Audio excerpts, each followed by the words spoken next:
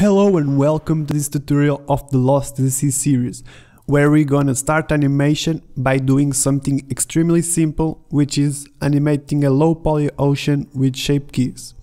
And for those who just got to these tutorials, we created a low poly ocean with a plane subdivided around 5 times and added a displace modifier.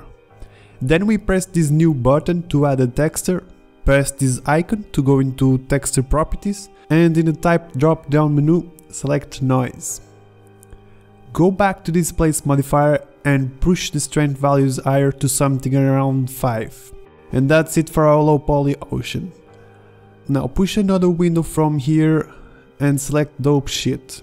Don't mind about those keyframes, cause I already animated the trees and the pirate chest that will be in the next tutorials.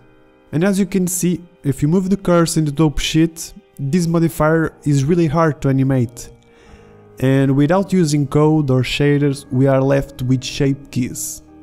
But first, let's duplicate this ocean with Shift D, and without deselecting it, let's move it to another layer with M as a backup. Now, go ahead, apply the displace modifier, and we have a low poly ocean that you can edit. To know more about a simple water material, go check the tutorial left in the description, which is basically the first tutorial of the Lost in the Sea series.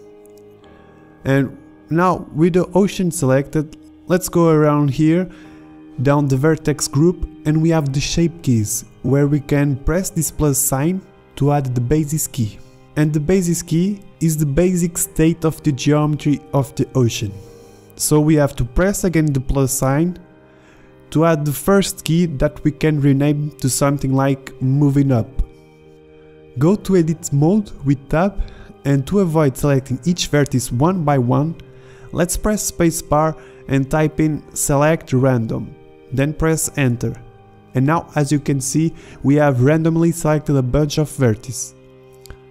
Just unselect the ones you think that shouldn't be moving, like these ones near the island, and we can move up with G along the Z-axis to something like this.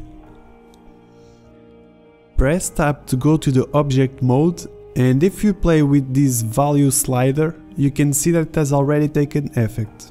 Set the moving up key to 0, select the basis key and press the plus sign to add another key, which we can rename to moving down.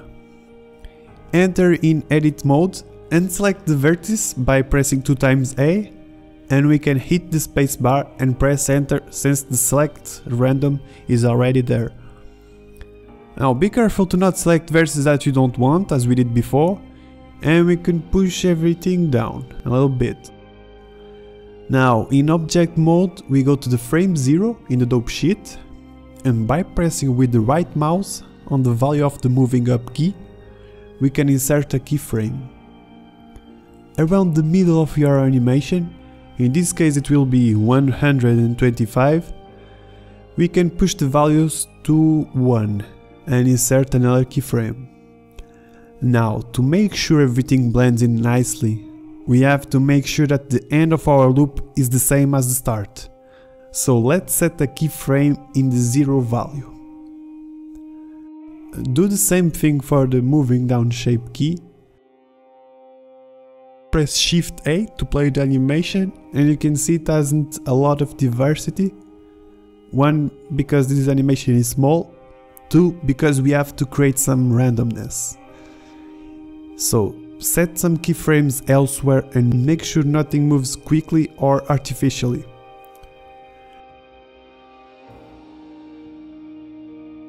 We can add more life by creating 2 more shape keys, and the first one will be the moving right and the second moving left.